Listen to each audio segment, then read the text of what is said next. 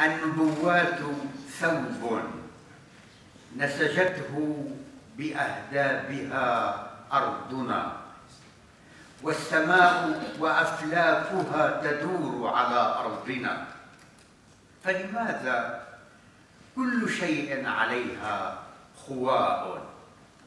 ولماذا كل شيء أصم وأعمى؟ ولماذا تتدور فقاعة من زبل؟ من أرضنا وواها عليها أبد من قيود سابح في أبد.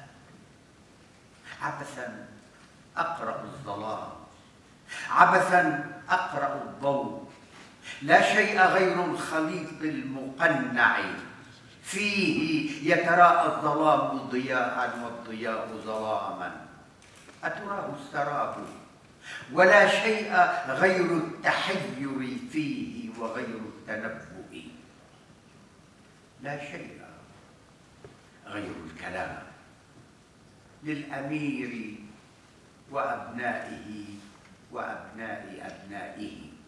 يسكب التابعون البلاد الحياة الزمن في قصاح، يرصون أجنادهم حولها، طابخ ينتشي، آكل يفتتن، لحياتي بيتا من قصب، ملكا لهبوب الحلم وجرحا نبوي الداء، لحياتي رمزا يعلو الشعر سراجا في ليل الأشياء.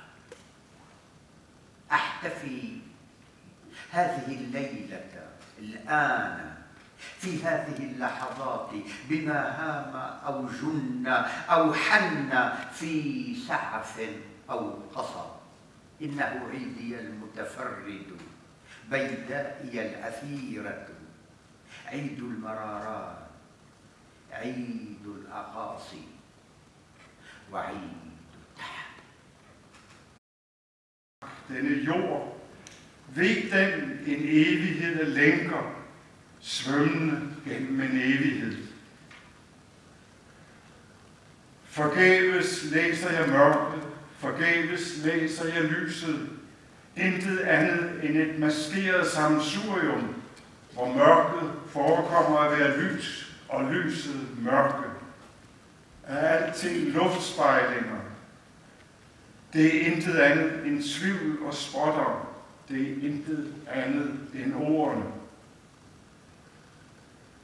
For fyrsten og hans sønner og for deres sønners sønner skænker undersåtterne op i de store fade, landet, livet, tiden, og stiller deres soldater op.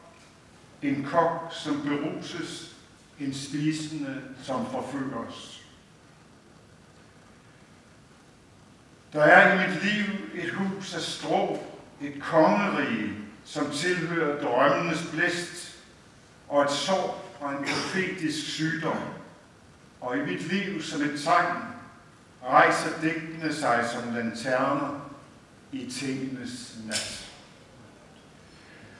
I denne nat nu, i denne stund, fejrer jeg alt, der forelsker sig, bliver vanvittigt længes på lejre af palmegrene og strå. For det er min ensomme højtid, min foretrukne vildmark, bitterhedens højtid, de fjernliggende steders højtid, udmattelsens højtid.